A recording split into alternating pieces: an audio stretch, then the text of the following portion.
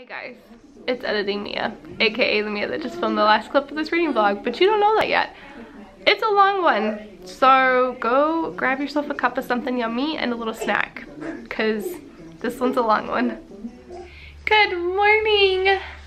Happy Monday, happy new week, new reading vlog, all of the above. I sure do sound wonderful, don't I? I don't know whether we're dealing with a cold or allergies, or we've just been spending a lot of time outside and it's not been the warmest and it's been kind of rainy. I don't know, but sorry about that. Good stuff going on. I don't have a Monday morning tea segment for you because I just kind of like came in and did my thing, and I don't have a Monday morning tea segment. I know that that's kind of like I'm turning that into a thing on my reading vlogs. Yeah, all over the place to start this reading vlog off. We're off to a great start for this week. Currently, I'm very disappointed that I'm still reading this, but I'm reading it. A Murder in Time by Julia McIlwain. I know I've been saying this for like the past 3 days, but today is gonna be the day that I finish this. I'm on page 432. I should say I've been saying it all in last week's reading vlog, but I'm on page 432. I think there's like 60 more pages to go, so I'm gonna finish it probably this morning. And then I get to start Once Upon a River by Diane Setterfield. This is the Cozy Bookshop Reads pick of the month for the month of March. There is 460 pages to this. Hopefully it won't take me like a week and a half to read it like A Murder in Time did. I'm very intrigued. I think this is folklore with magical realism, with a mystery, and I'm just really looking forward to it. I read The 13th Tale. I loved The 13th Tale. I know Diane Setterfield likes her words, like Carlos Ruiz Zafón likes his words in two totally different ways, but it's a different post coming, I guess. I don't know. But I'm just really looking forward to diving into this. If by chance I finish this during the week this week, I am going to pick up Standard Deviation by Katherine Heine. Both of these are book club picks for book clubs that I'm in, that I actually want to be a part. Well, obviously I'm hosting the discussion on this one and I want to be a part of the discussion on this one. So I'm hopeful maybe I can get both of those read in 1 week. Will I? We'll find out. I think it's pushing it to say I could read any more than those two books in this week. So there's really no other books we need to talk about. That is where we're starting for this week. Also, I forgot to mention that it is snowing. It doesn't look like it's currently snowing. This is like the worst time to film this. Much earlier was a much better like snow gust and whiteout conditions, but it snowed and it's absolutely gorgeous here when it snows, if you ask me honestly. But this is kind of it. We're not gonna go for any walks or anything. I think we're just gonna curl up with some movies and some books and take it easy.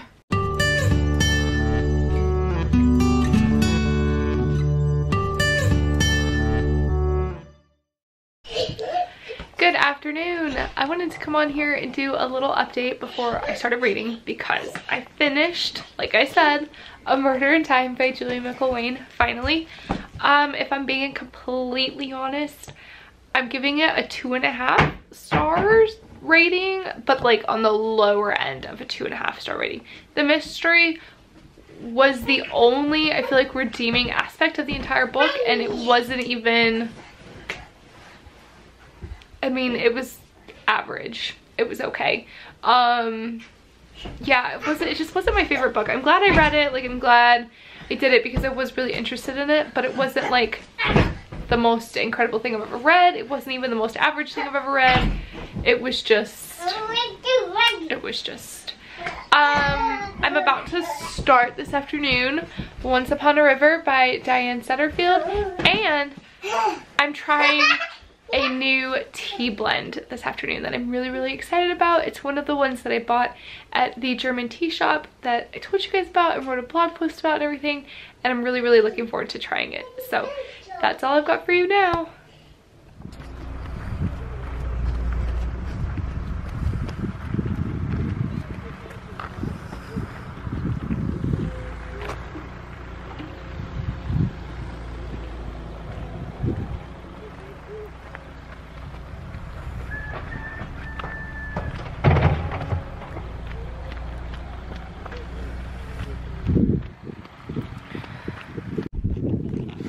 Oh, look!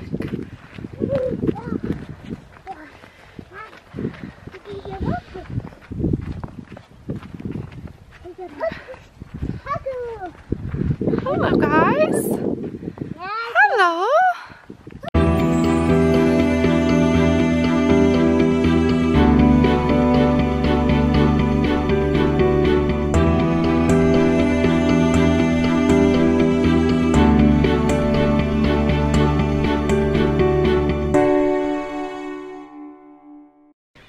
Good afternoon. Happy Tuesday. It's only Tuesday. I have my tea. It's currently like 1 o'clock, 1:15 in the afternoon. And I'm on my 3rd cup. If I could have 4 or like 5 today, I totally would. Anywho's, I wanted to come on here and give you guys a little reading update. The dust jacket is off, and I am reading Once Upon a River by Diane Setterfield.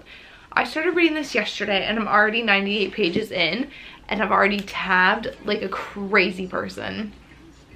That was not like PC at all whatsoever, but I've been like overworking the tabbing here. So far, I'm really enjoying it. I can already see the mystery and like what the whole story is gonna revolve around. My only concern at this point in the story is I really hope that Diane Setterfield doesn't convolute the mystery with all of this other side nonsense. And it may not be nonsense. I'm only 100 pages in, so I don't know. I just really hope that our mystery doesn't get convoluted with other stuff, and that we can focus on that and we're not following a whole bunch of different side tangents. Just a thought, just a hope. Don't know if that's gonna happen. So far, I am loving it. She's really taken these 100 pages to set the scene, to give us a breakdown of the area, of the river, of kind of the location, the time period, the people.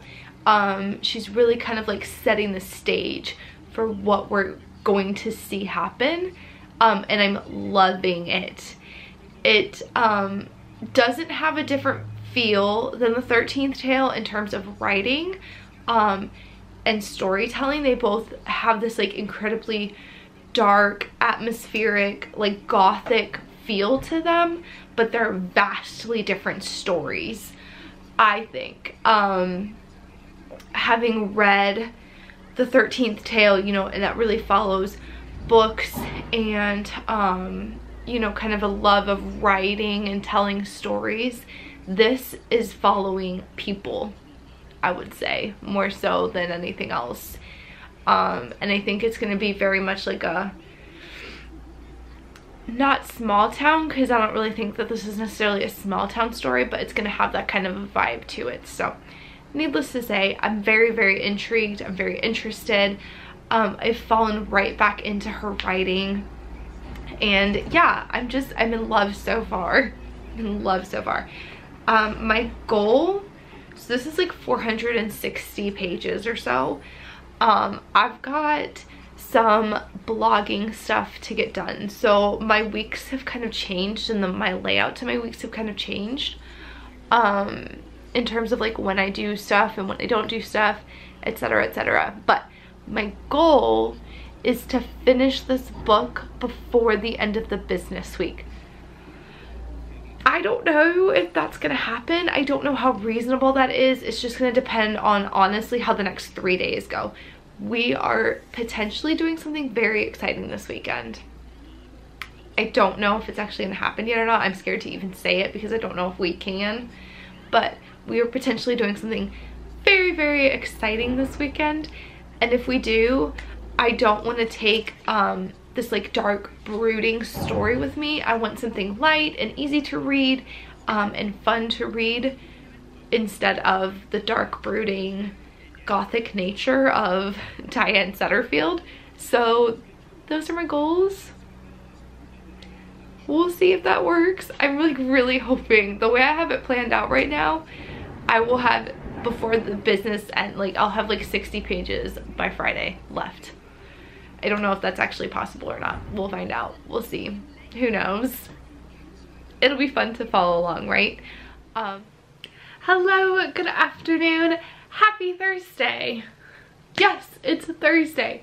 I skipped updating you guys yesterday because I wasn't like able to make a coherent sentence about my feelings, and it just turned into a really long day, and I was really just heavily focused on knocking some things out and then getting a lot of reading done because I'm behind my plan. So my plan was to be at page 300 and I'm at page 248. So we're not quite there, but a lot has changed. I have a lot to talk to you guys about today. So I am currently reading Once Upon a River by Diane Setterfield. I am loving it. Let me tell you, Diane Setterfield writes the most atmospheric, gothic, consuming novels ever. Okay, so I should clarify this. I've only read Once Upon a River and The 13th Tale. Once Upon a River is what I'm currently reading. Okay, you guys are ever so slightly crooked, so I'm sorry about that. But anyway, Diane Setterfield writes the most atmospheric, gothic stories. They are just so well written, and the scenes are so well described, and you really get a feel for what the location is, what the time period and all that. So for me, everything else is like secondhand, but this one is seriously so just, the mystery is so good. My mind is boggled right now. I seriously am like, in my reading notes at one point, I'm like, what the heck is going on? Who is this kid? And it's just so like, oh, so good. So my goal today is to read 150 pages because I want to try and get to page 400. And then all I will have left is the 60 pages, 60 odd pages. We are doing something very, very exciting this weekend, so I don't really want to like take this book along with me. I'd rather just take my Kindle. But we are going on a long weekend. We're going away for 3 nights and I cannot wait. We are going to take a little like long weekend trip to Berlin. And I'm really, really excited to go. I'm excited to take you guys along too. I'll be inserting clips and all that good stuff. Like, I'll do all that stuff. But we leave for that tomorrow. So, yeah. I better get reading. Second, I'm just really like setting myself up for success. So we're leaving tomorrow for Berlin. I don't really necessarily want to take this. By the way, let's just admire this beauty here. I don't really necessarily want to take this. I would like to have it read. That's not feasible at all, I don't think, but you never know. And then I'm setting myself up for good things.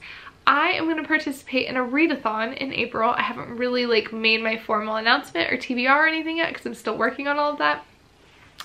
But basically, the idea is to read 7 books that fit into the prompts. I'd like to try and read 9.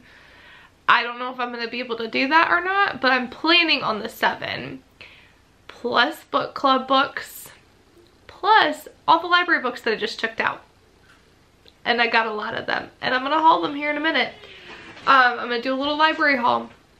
So some of these might be getting like renewed and extended so that I make sure that I have time to read them because there's a lot.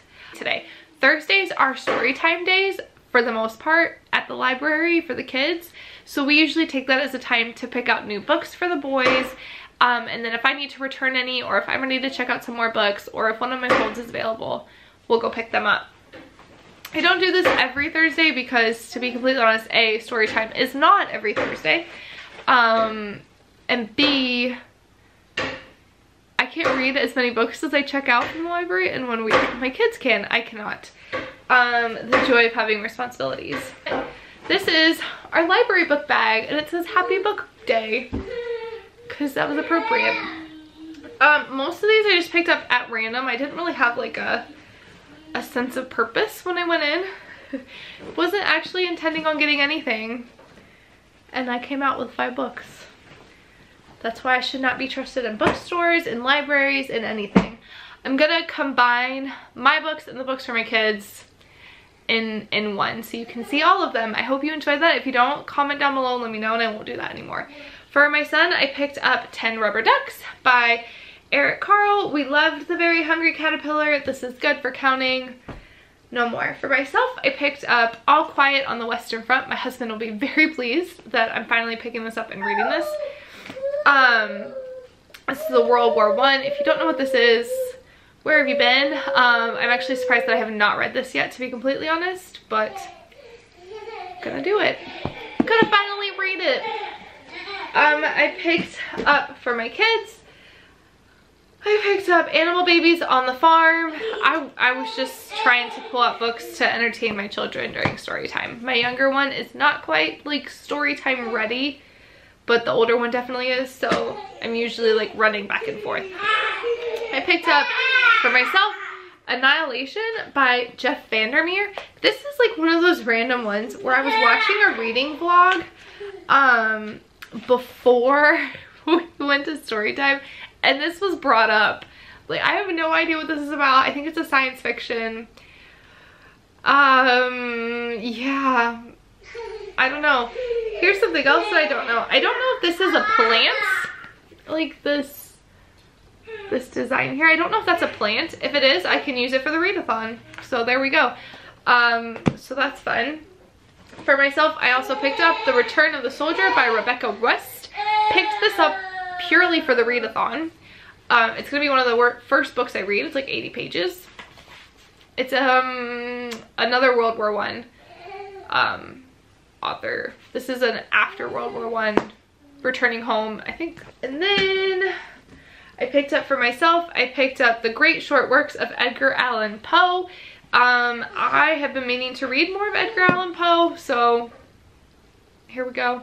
I might try and see if I can find this like on Amazon or at Barnes & Noble, because I feel like this is one of those ones that I'm gonna read every once in a while, like not read it all at once, because these have poems, short stories, they're a little bit of everything. So I might see if I can find this online to buy with my April book order. That way I don't have to worry about keep like extending this and renewing it and all that good stuff. For my kids, I picked up my big boy undies.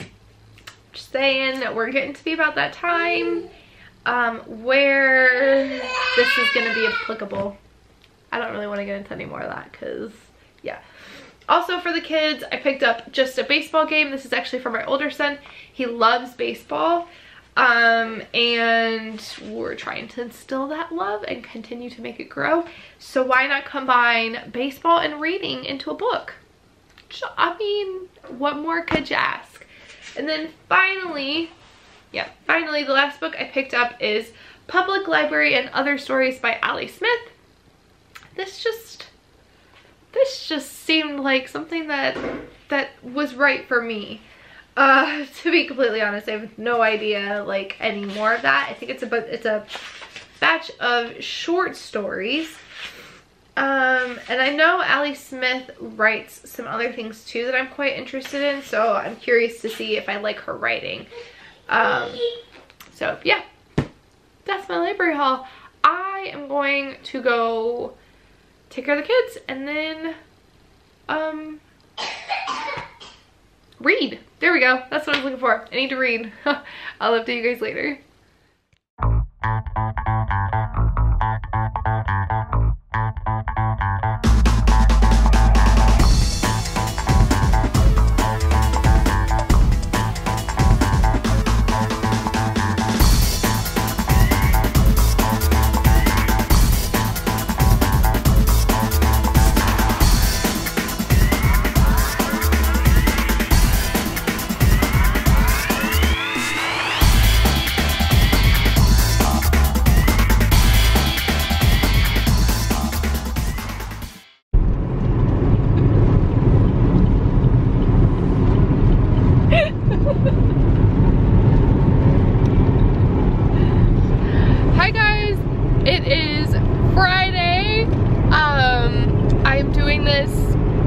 mid-car ride update for you, because like I just told my husband, I want to update you guys while this is like fresh in my head. So I just finished Once Upon a River by Diane Setterfield, and I loved this book.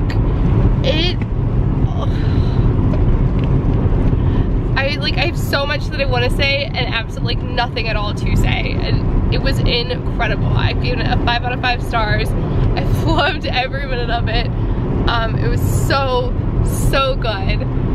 There are just so many different things that you could like pull apart from this story, so that was like all incredible. We are heading to Berlin for the weekend. We're all excited. And yeah, I'm not sure quite what I'm gonna pick up next. I have to read The Princess Bride for another book club that I'm in, and I've got that on my Kindle, so I think I might pick that up and just see if it captures my attention. I've seen the movie a lot, but I've never actually read the book, so here we go.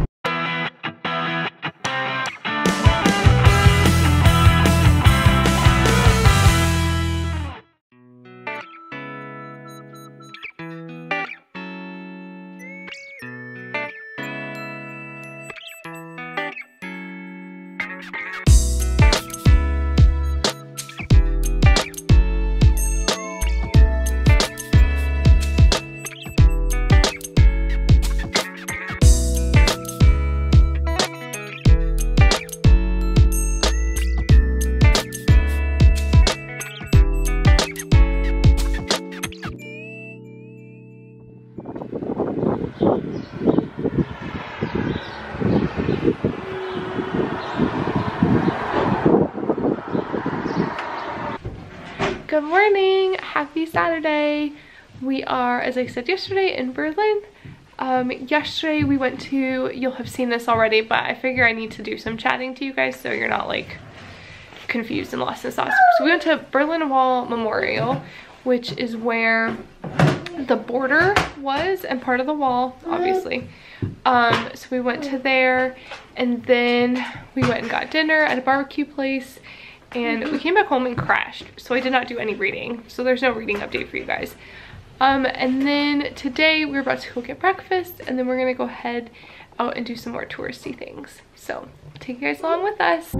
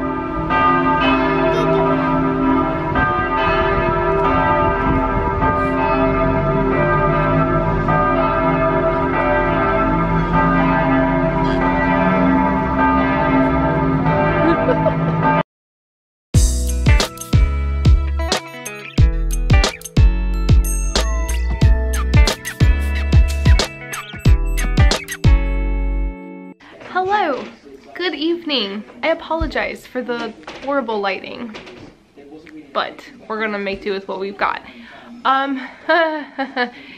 It's been a minute, maybe a couple minutes of footage since you've seen my face.